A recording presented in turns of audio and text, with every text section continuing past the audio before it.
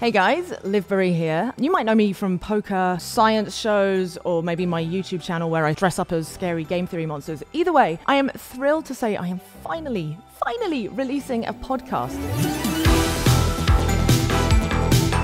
It's going to be called the Win-Win Podcast, and it's essentially an exploration of competition. I've been obsessed with games and winning my entire life, but I've noticed how there seem to be certain aspects of competition that are very good for us, but also some that are very bad for us.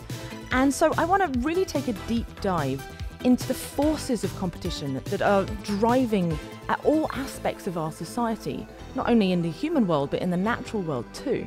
And in this show, I'm going to be talking to all sorts of people, from actors to CEOs, professional sports stars, philosophers, scientists, anyone who I think has an interesting perspective on how competition manifests in their world. And to give you a little taste of what to expect, here's a snippet from my first episode with Molly Bloom. Now, you might know Molly from the movie Molly's Game, which tells her fascinating story of running high-stakes poker games in LA and New York to the rich and famous. And let me tell you, she has seen the full gamut of good and bad behavior around games. Here's a bit of what we talked about.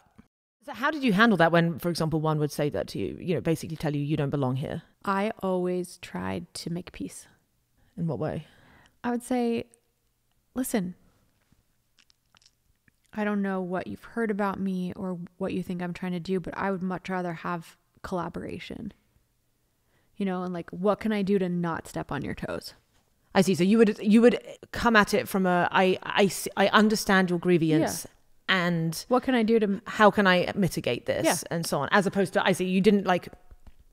That wouldn't... Why didn't you take the just sort of headbutting back approach? It felt like it would have been more out of ego and not a move of productivity. And I also knew I was at a deficit in that position because I knew how far they could potentially go and I could never go that far. Right. I could never hurt someone. Was there a moment where you were genuinely just scared for your physical safety? Not in LA. Not in LA? Not in LA. Because I was almost always able to cut through that. And, that's such an unexpected move, right?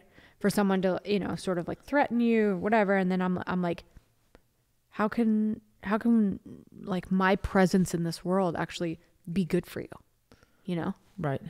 Confronting aggression and fear with humanity doesn't always work, but a lot of times it does. So whether you're hyper competitive and want to improve your performance, or you're more interested in figuring out better ways for the world to collaborate and solve major systemic issues, this is the podcast for you. It's going to be available on all the usual audio platforms like Spotify, Apple Podcasts, or if video is more your thing, then you can watch it on YouTube. But whatever your preference, go subscribe to it now because the first episode releases imminently, and I can't wait for you all to join me.